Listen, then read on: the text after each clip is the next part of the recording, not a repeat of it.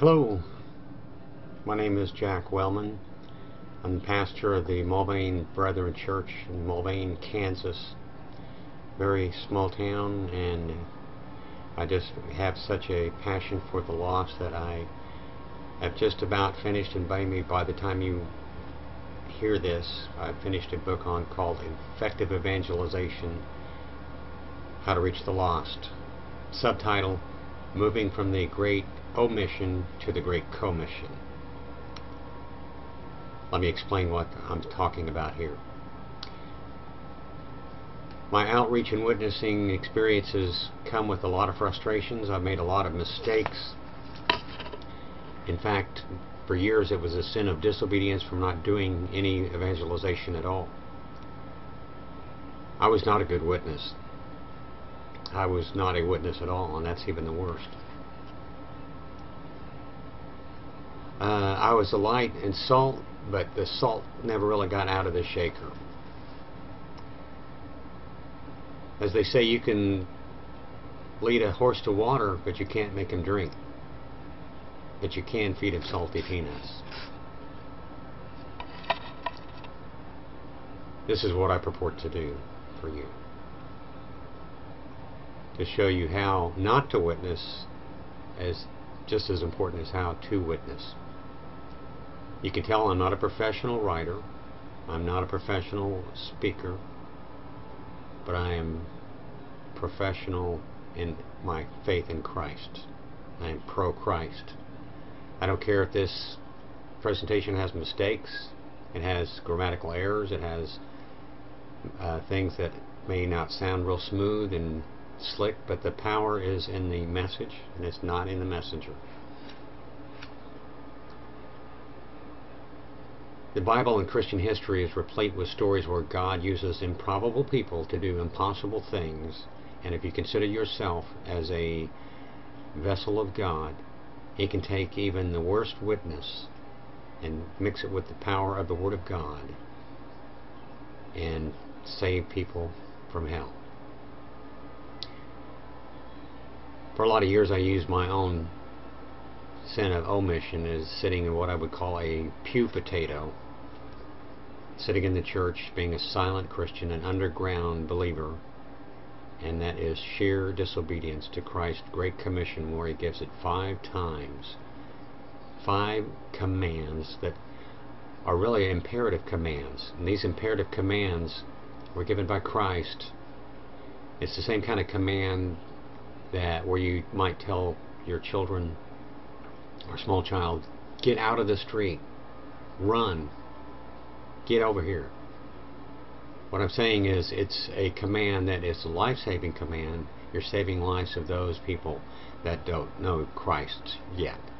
Their eternal destination, I don't have to remind you, is not something that you want people to send them to.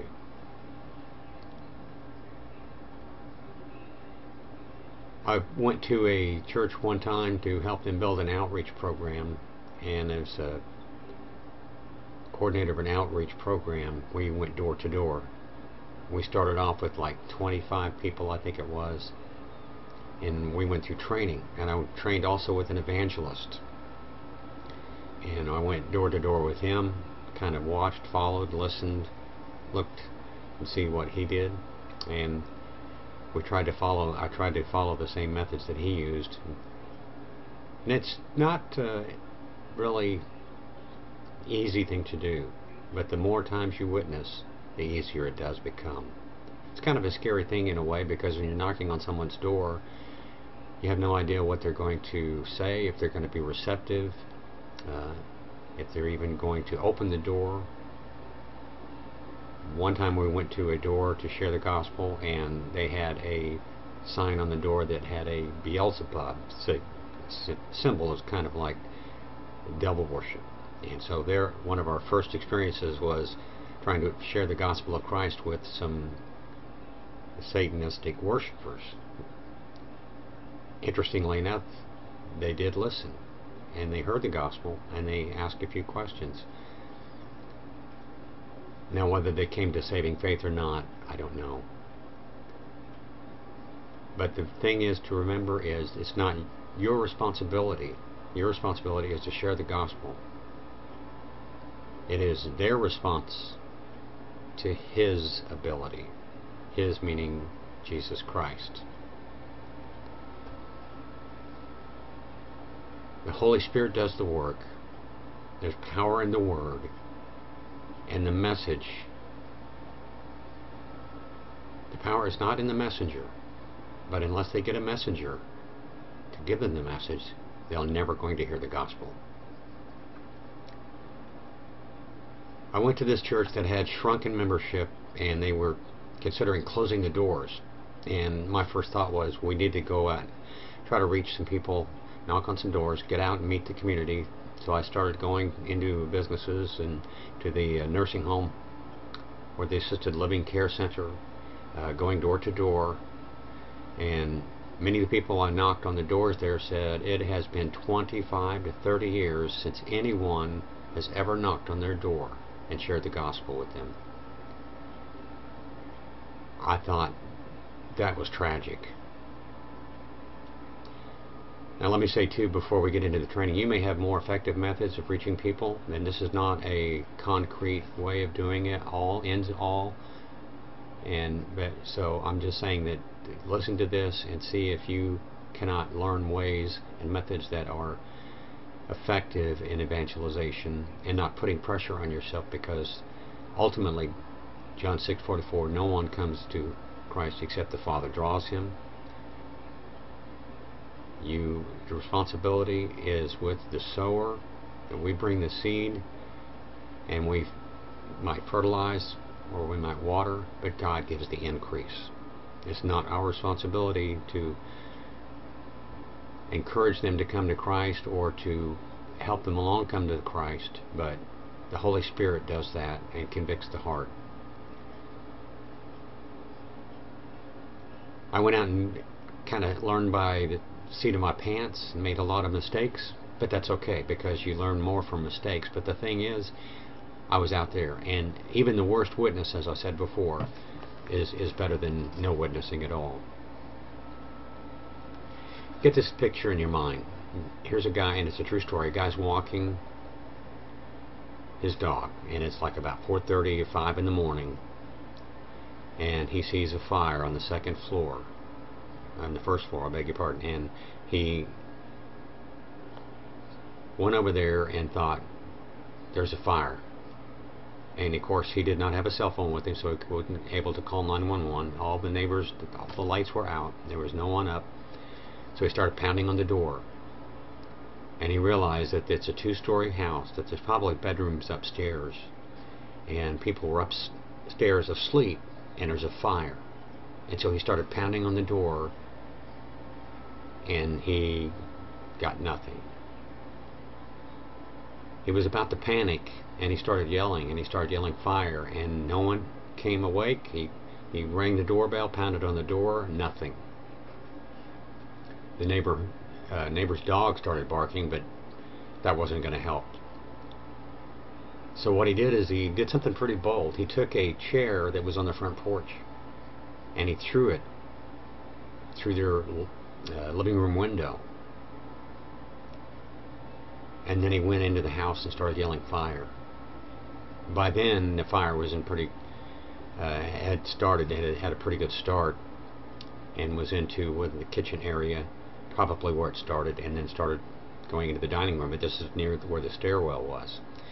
So he ran upstairs and yelled, and this was about 23 years ago now, but I can still remember hearing the story. That man had not been bold enough to go in there to that house and knock on that door, and then finally got no response. He went in and alerted the people that lived there that they would have perished in a fire. Apparently they didn't have smoke detectors back then. 20-some years ago they were not as common as they are now, or 22 years ago now. The man saved their life, and they all got out. The point is, there is another fire that's coming, and this fire is a hellfire. And are we going to be embarrassed or shy about knocking on someone's door to warn them of the coming wrath of God? Because God is a holy God, He is a just God. His wrath is upon the sinner. He's angry at the sinner every day. And imagine this, someone has at one time or another shared the faith of Christ with you. You would not be here unless somebody along the way shared the message of the gospel with you. And I'm telling you, that's what our imperative command is from Jesus Christ. I implore you to think about that. Think about their eternity. Think about their eternal destination. Be separated from God forever in a hellfire with never ever having a second chance to be reconciled to God. It's only by the grace of God that we are here and that we were saved by Jesus Christ. But we needed a witness. I'm going to tell you here how to talk to people that are family members, and sometimes those are the most difficult. Co-workers.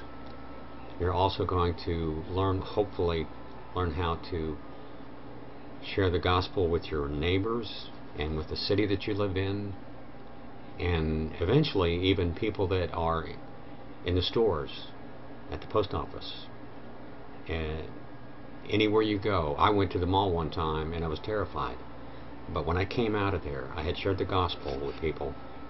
One group from Israel, and where I used the Old Testament, the prophecies of Jesus, and another group, a Muslim, one guy in Spanish,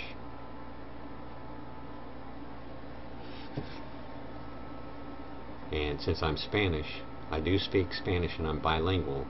Sorry, my computer froze up there. And one even with a young teenager. Now, I did not let the looks of this young man throw me off, because God looks at the heart. I do not judge a person by their exterior. I went up and witnessed to a guy that looked like he rode in from the group of Hell's Angels, and leather jacket, tattoos, real man's man. He was a machinist, and he drove a bike, a chopper actually. And I finally got up the courage to go witness to him at work, and I found out he was a Christian. He was an on-fire Christian. So you can't judge a person by that side. I went up to this young boy, about 15, shared the faith with Jesus Christ with him, and that young man shared it with his girlfriend. And he was so excited that he had never heard the method that I'll teach you about. It's called the Way of the Master, and it's using the method that Jesus Christ used in sharing the gospel. And that's what I want to show you. How Jesus brought the message of salvation is the way that you can use, the way of the Master. And we know if Jesus used the method, it is effective. Now, one of the ways that Jesus did not use, you hear a lot of people say, Jesus loves you. And of course he does. But he never said this. He came up to anybody and said, Jesus loves you. Please let me into your heart. You have a God-shaped vacuum. Let me fill it. I'll bring you joy, peace, and love, and happiness. Now, of course, he will bring those things, but you never saw Jesus ever use that method that we tend to use. Incidentally, you know, there's only 1 in 20 Christians will share their faith with another person. Only 1 out of 20 born-again believers in evangelical churches share their faith on a regular basis. Even though it's an imperative command to share the gospel, I do not understand why we are so hesitant to share such good news. It's like if you had a cure for cancer, and you're holding the cure here, and you know it will bring life, and you're not willing to share it. Why would you not want to bring that good news to someone who's going to die, and an eternal death, and it's incurable? 100% of humans have the fatal disease called humanity. They die. We have a cure. I hope that we can help get the salt out of the shaker. Problem is, many believers just don't know what to say. When you go up to someone, you're really not sure what to say. They're worried about offending somebody. They're about being embarrassed or being rejected. But again, as I said before, there's power in the message, not in the messenger. Isaiah 55:11 says, God's word goes out of his mouth and does not return void without effect. Isaiah 55:11 shows that his word, the word of God, the Bible, goes out and it accomplishes what it went out for. It saves lives. After Christ's return, we're safely in the kingdom. You're not going to be thinking about, I wished I had not been so laughed at or scorned. This is a sobering scripture. I'm going to read it. Luke 9:26. And this one is kind of one of those that made me really open my eyes that I was being ashamed of the Lord Jesus Christ. Luke 9:26 says, If anyone is ashamed of me and my words, the Son of Man will be ashamed of him when he comes in his glory, and in the glory of the Father and the holy angels. That was a wake-up call for me. When I don't share the gospel, it's because I'm ashamed to tell others about it, basically. I'm afraid to tell others because I'm being embarrassed. But it's the same as denying Jesus Christ before others, and this is very serious. In Luke 12, verse 9, same chapter, same book, Luke. But he who denies me before men, and mankind is what that means, will be denied before the angels of God. Ouch. Let it never be so, my Lord and my God. Oh. But that is exactly what I was doing. Eventually, I realized that someone had to share the gospel with me, and if not, I was on a path to hell. Charles Spurgeon, one of the old evangelists of, I believe it's the 18th century, or 20th century, I beg your pardon, he said, if a person doesn't tell others about Christ, then he wonders if that person is saved or not. Now, I was shocked today that many of these churches today are not doing evangelization. They're not going door to door. The church that I used to attend and taught Sunday school in for many years in the town I'm in, they never went out door to door. But they were the only church that would do it occasionally. They would do it a few months in the summer until it got too hot, and then a few months in the fall until it got too cold in the winter. In the church I'm at now, the Mulvane Brethren Church, I'm trying to go out every Saturday. Sometimes hot, 105, 110. I try to play it. I'm cautious because sometimes I'm almost 60, so I have to watch the heat. But listen to this, over 50% of those polled from ages 25 to 69, so most people, over 50%, are open to someone coming to their door to invite them to church or to share the gospel. So over half the doors that you will, according to the Barna Group's latest research, says over 50% of them are open. They're going to listen to you. They may not respond right away, but again, that's not your responsibility. It is their response to His ability, God's ability. That means that 4% of churches nationwide are utilizing an active outreach program, meaning that 96% of the people in our nation, in our neighborhoods where the churches are at, are being unreached. So only about 5% of churches, evangelical churches in this nation, are going door to door on a regular basis. Even though Christ said 5 times, it's an imperative command, go, make disciples of other nations, teaching them all things that I have taught you. The vast majority of people, again, are open to visitation, more so than a TV ad, a newspaper ad, a flyer.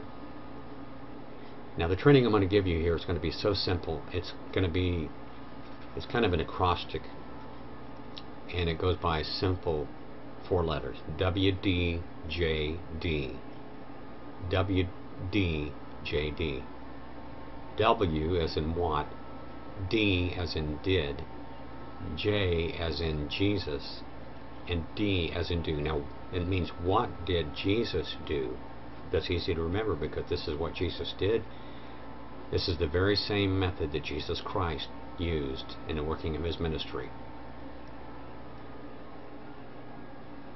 Door-to-door evangelism, it's pretty much a disappearing art. It used to be more active before then, and from my own years of experience, and I trained with an evangelist. I went through, Ray Comfort and Kirk Cameron have a training called Hell's Best Kept Secret. It's Hell's Best Kept Secret because nobody's using it, and people are taking something that is such a powerful thing, what Jesus did, the Word of God, everything Jesus said was Holy Scripture, and they're not utilizing it.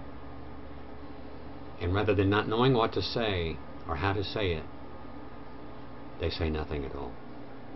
It's the silence, I would say, call it the sin of silence. Now there's a lot of different ways you can share the gospel with adults and children. Children is a little bit slightly different, although it's still based upon belief. In fact, there's one story that said one time that I heard a mother had been sharing the gospel with her son, a young son, about 6 or 7, trying to share the gospel with a young child. My own daughter, the only one I had left in the nest, was saved at age 7. Well, this 5, 6, 7-year-old boy, I can't remember now, I think it was like 6, went into the kitchen and had a big long steak knife pointed toward his chest. He was ready to plunge the knife into his heart when his mother caught him and screamed. She said, "What are you doing?" He said, "I was going to let Jesus come into my heart." Wow. So children are concrete thinkers.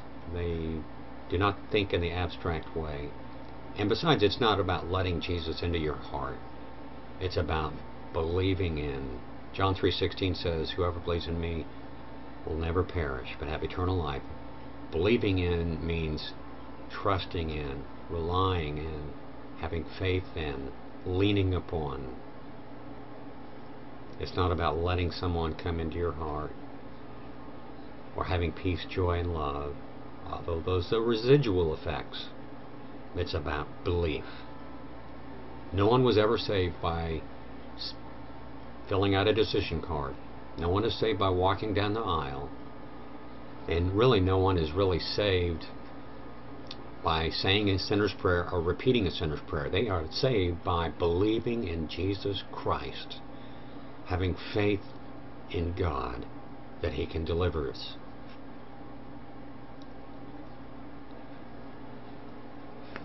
Now, these methods are pretty simple, as I said before, and you'll have training materials, you'll have ways that you can memorize. You'll hopefully have a little card that you can put down WJD, or you can just write down the initials, or you can memorize them. There's ways that I'm going to try to train you on door to door, how to go door to door and what you're going to say. How to do cold call witnessing, like in the mall, in the street, and it sounds scary, but it's something that you will learn to become comfortable with the more you do it, and then you're going to find that you'll have an unspeakable joy and peace when you start sharing the gospel of Jesus Christ. There's going to be nothing like that that you've ever experienced. When I went to the mall and shared the gospel with those folks, I left and I was like a foot. I was probably a foot off the ground.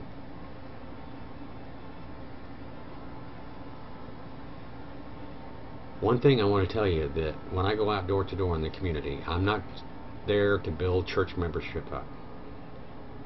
I'm not trying to fill the pews up. I'm not trying to put notches in my spiritual belt. I am trying to snatch people out of the jaws of hell. I'm trying to share the gospel, bring the message of the good news of eternal life in Christ. I never focus and say, now that you believe in Jesus Christ, or if you'd like to, come to our church and you can find Jesus there. No. If they have found Christ there and they want to believe on Jesus Christ there, I can show them the plan of salvation. And if you do not know how to explain the gospel and what it means to you, then you're going to have a hard time explaining that to someone else.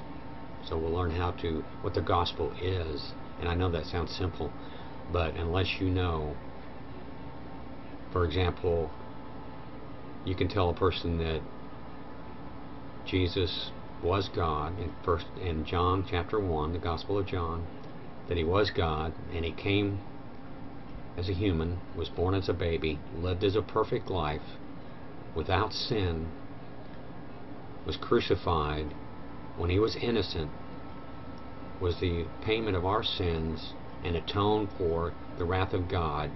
It was all placed on him, and he died and was resurrected, and he's ascended at the right hand of the Father. All of those are the gospel, basically. If a person believes in that and they trust and rely on that, then they can be born again. So some doors actually I went to, when I knocked on the doors, I found out that it had been 20, 25, 30, 40 years since someone other than a Mormon or a Jehovah's Witness has ever knocked on their door. But here you have news that was the supreme cost to Jesus Christ. Yet for you and me and others, it is absolutely free.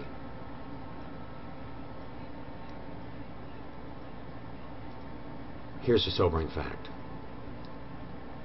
Almost 700,000 people die every day. 700,000 people will die today. That's almost 30,000 people dying every hour. In the next minute, 500 people are going to die.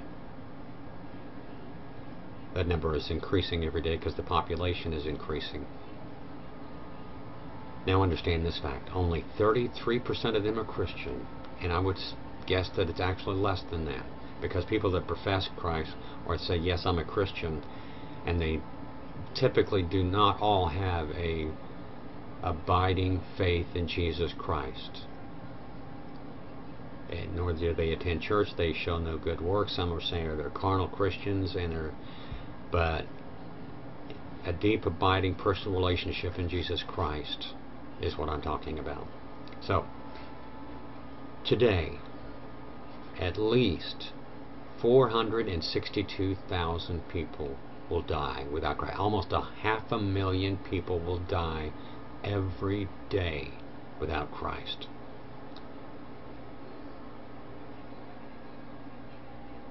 And then consider that 95% of Christians do not share their faith.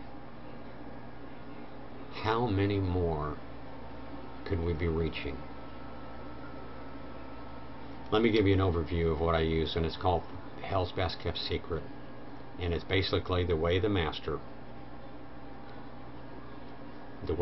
Jesus Christ. You can come up to say a person, would you consider yourself a good person? Troubling thing is that most people that are Christians, and then most people that are not Christian, and particularly those that are not professing Christians, say, yeah, I'm a good person. And most people are deceived. Satan has deceived the whole world. They don't know that they're deceived, because otherwise they wouldn't be deceived. The prince of the power of the air has blinded those so that they may not see the gospel. Now here's the way you can talk to them. Now, that's the sad thing, because most people think they've done a lot of good works. They've given close to charity. They give money to the Red Cross, Salvation Army. They think their good works are going to get them into heaven, and that a good God would not send them to hell. But good works, we know good works do not save. Works, no one is saved by works. Our works, at best, are filthy rags. So good works are never going to get people into heaven. So most people, if you say, do you consider yourself a good person? They'll say, yeah, I think I'm a pretty good person. In fact, almost everybody who tells me that would agree with that. Now, do you think you've ever broken any of the commandments? They may say yes or no, but if they say, well, I'm not sure, well, remind them, okay, have you ever stolen anything? Most people will say, yeah. What would you call a person that steals something? A thief. Okay. Have you ever lied to anyone? Oh yeah, most people will admit, yeah, I have lied. Have you ever hated someone? I think most people do say that. Jesus said if you hate someone, you have committed murder in your heart. Based upon that, you've already told me by your own confession that you're a lying, thieving murderer at heart. Now, based upon that, if you meet a holy God, would you be innocent or guilty? Most people will think, yeah, I think I would probably be guilty. But then they would back off and say, but since I'm a good person, I don't think God would send me to hell. I said, okay, let's consider that you have stolen something of value, and you went before a judge, and you tell the judge, Judge, I'm a pretty good person. I do a lot of good things. My cat, sorry. I do a lot of good things. I give to charity. I donate blood, things like that. Based upon that, I think I can go free. The judge, no, that's not going to work with the judge. In fact, the judge would say, no, you're guilty. Just because you do nice things doesn't mean you can break the law. Well, then they say, well, God's good. God is love, so he won't send me to hell. Okay, try that with the judge. Judge, you're a good person. You're going to let me go. No. The judge would say, just because I am a good person, I am sending you to jail because you've broken the law. Now, the 10 Commandments are the ones that I'm talking about. The 10 Commandments have never been done away. The rituals, like the ritual washings and the sacrifices, the animal sacrifices, and all of the other rituals, that was nailed to the cross by Jesus Christ. The 10 Commandments have never been nailed to the cross, because Jesus, when he talked to the young rich ruler who came up to him, he said, Master, Master, what may I do to have eternal life? And then he started naming off the commandments. So we know that Jesus came to fulfill the law, and not one jot or tittle of the law shall pass away. So the 10 Commandments are still relevant today. I mean, how can we say that murder is, Jesus nailed that to the cross, and we can steal and commit adultery and that's okay because Jesus paid it all? No, the 10 Commandments are still relevant today. So based upon that, do you think you meet a holy God and you've broken these commandments, and I tell them here, you know what, I've broken most of these commandments too. I was in trouble. I was a lying, thieving, and in some cases an adulterer in my heart. And if you look at a woman or man with lust in your heart, you've committed adultery. Based upon you're breaking a holy law before a holy and just God, do you think you would go to heaven or hell still? And now most people would still say, I think so, because God is good. No, it does. Try that in a court of law. It doesn't work. Now if they say, I don't know, I might be in trouble, they may not say I'm going to hell, Some might even actually say, yeah, I guess I'm going to hell. Then you can ask, does that concern you? And hopefully they will say yes. That's when you can use the gospel. Introduce the gospel. You know, the law of God stops the mouth. It takes away the sin and the excuse. James calls the law a mirror, and it reflects our imperfections.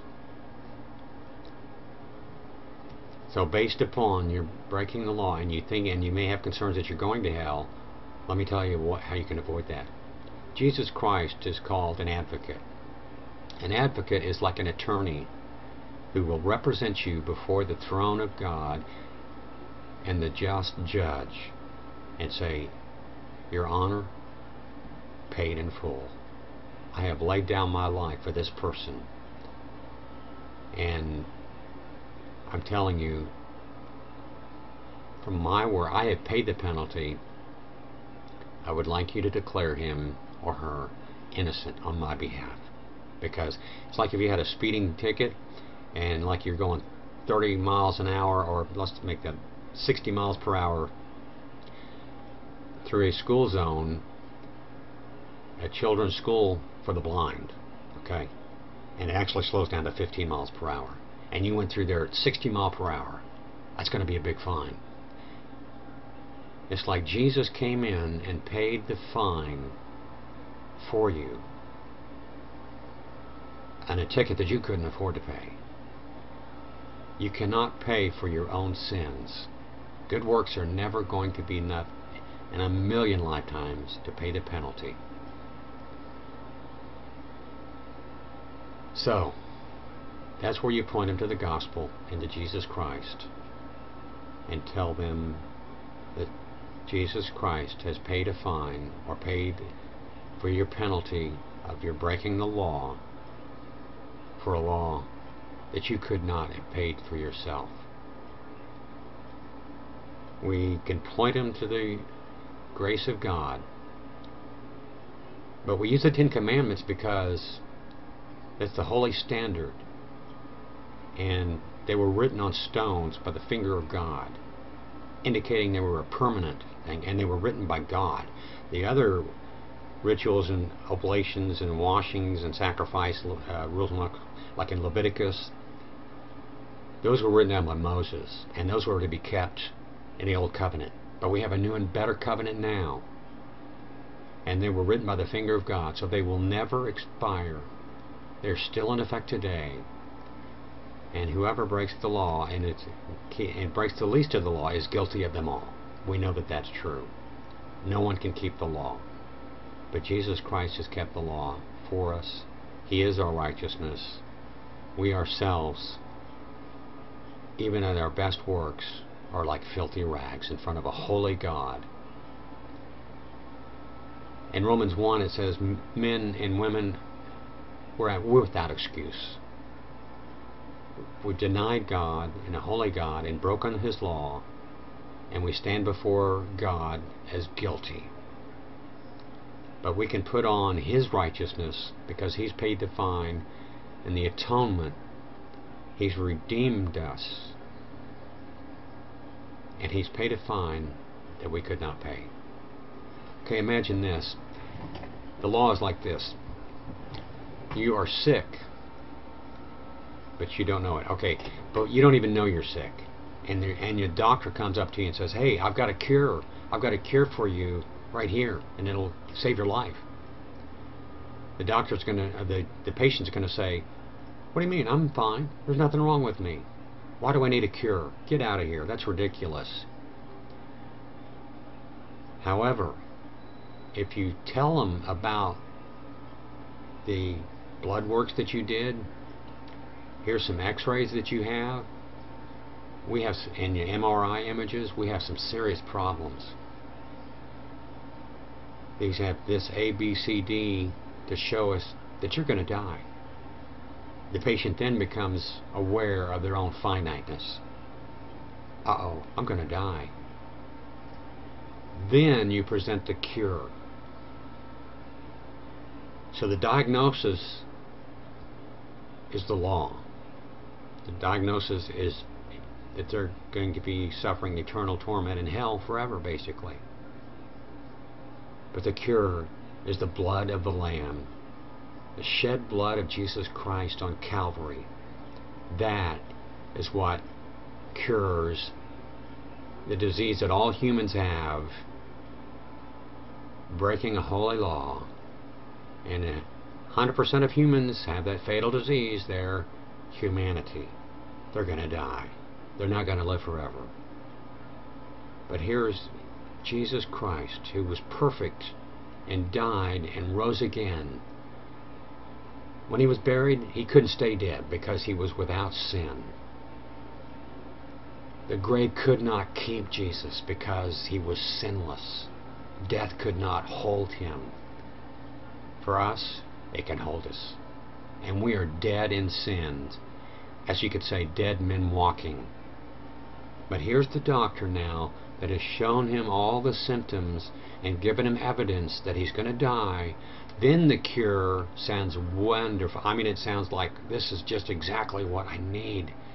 But unless they know that they are gravely ill and have a disease that is deadly, they are never going to want the cure. So if you walk up to somebody and say, I would like to introduce you to Jesus. He'll bring you happiness, peace, joy, love. The person is going to think, hey, you know, I'm pretty happy the way I am. I mean, I work for the weekends. I get off on weekends. I'm pretty happy. I have a lot of joy. I love my children. You know, I've got a flat screen TV, a 36-inch one. Hey, I'm pretty happy. I have a lot of peace. I live in a quiet neighborhood. So if you offer them happiness, joy, peace, and love, that's not going to mean anything to them. If you show them their disease of sin, that they need a cure that only Jesus Christ can bring, then they're going to realize that they're going to be spending eternity separated from God, cast into a lake of fire and eternal torment with no second chance. I wrote a small booklet called Do Babies Go to Heaven? And I intended to use it as an evangelization book. A lot of people I knew that lost children, and it's hard because you grieve with them. As a pastor, you might want to say, you know, you really can't say anything. I'm really so sorry. If those parents are Christian, as David said when he lost his baby, I know that he cannot come to me, but that I can come to him. So King David, after they lost Bathsheba and King David lost their baby, he knew that he would see that baby again someday. So if a Christian parents lose their baby or young children, they know they can see them again in heaven because of the grace of God, and they are not reached the age of accountability. No one knows exactly when the age of accountability is. But we know that they will see them in heaven someday. Now, if they're not Christian and they're not believers in Christ, then you can say, I'm really sorry. That must be really hard. You know, I know that children that die in an innocent young age, before the age of accountability, will be with the Father and in the presence of Jesus. We know that because they're too young to know the message of the gospel and to understand it because they're not accountable. That's what that book talked about. Now, if you've lost your children, lost a child, the only way that you can see your children again is that if you come to saving faith in Jesus Christ. We've all broken the law. We're all sinners. No matter what we do, we can never make ourselves right. But Jesus Christ, the cross of Christ, has put a bridge between the unreachable chasm of eternity, of hell, and heaven, and bridged the gap. You take away the cross, and there's no way to reach heaven. I can say from my understanding of biblical theology that if you accept Jesus Christ and come to Him in faith and believe that He was risen and He atoned for your sin, the wrath of God was placed on Him, then you can see your child again in heaven. There is no other way. But until you accept the blood of the Lamb to pay for the penalty that you could not pay, and I just can't give, you can't really give them any more hope than that. The way to reach people that are without Christ is to show them they have a fatal disease, and it's called sin, and their sins have separated us from a holy God. God cannot look at sin, and that's why when Jesus at Calvary, the Father looked away, and Jesus, this is why He said, my God, why have you forsaken me? It's because all of the sin of all humanity for all time, past and into the future, the wrath of God was placed upon Jesus Christ. The sin of the world and the worlds to come were placed on Him, and the Father could not look upon sin, and that's why Jesus was so grieved in the Garden of Gethsemane and sweat drops of blood, because He knew He would be separated, even for a short time, from the Father. Jesus doesn't want us separated from the Father, so He had someone share the gospel of the message. Even if you never had someone share the gospel of the message, and you came to saving faith on your own, like in the Bible, you did. Paul, or John, or James, whoever wrote the books of the Bible in the New Testament or Old, they were agents, they were witnesses to bring you to Jesus Christ, to show you the plan of salvation. So in my next part, I will be discussing with you effective ways to share the gospel of Christ in ways that you can easily memorize, and it's very easy to pass on to people, and it's a non-offensive, because if you use the law of God, you subvert confrontation with them and circumnavigate back to their conscience. Conscience means with knowledge. To use the human conscience, to let the law of God convict them, the Holy Spirit to show them, and Jesus to save them, you can be an effective witness for Jesus Christ. And I plan to do just that, is to share you my mistakes, to show you my successes, and to even do kind of a cold call example with you of when you knock on a door. What are you going to say? What is the first thing you're going to say? What are you going to say when you first meet someone, when you come down the street? Pick the longest line in the grocery market. What are you going to say to that person while you're there in that long checkout line? There's a lot of icebreakers too that I can hand out, that you can hand out to people, and say a good introduction to say, here, did you get one of these? And I'll show you how to get those, access to those. And there's a lot of free resources that are available out there of how to break the ice and introduce them. I also give you protocol about when you do go door to door, how you go door to door, the protocol about where you go, the procedures that you use, what you say when they first open the door, and how to show respect, politeness, and mannerisms, and not ramming Jesus down their throat, but showing them the gospel in an easy method that you can use, that almost anyone can use with little training, if you will just go. Thanks for your time. In our next session, we'll try to get more into the ways that you can open up a spiritual conversation, which is more typically used for families, co-workers, friends. And you're going to show how to introduce the gospel through like world events.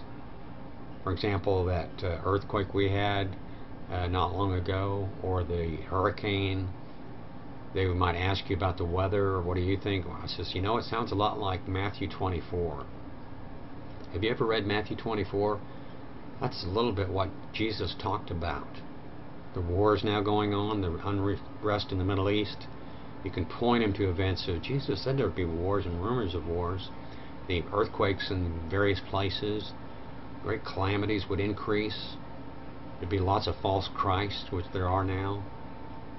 If you could point them to the Word of God and get their curiosity to the fact that Jesus talked about this, that's interesting.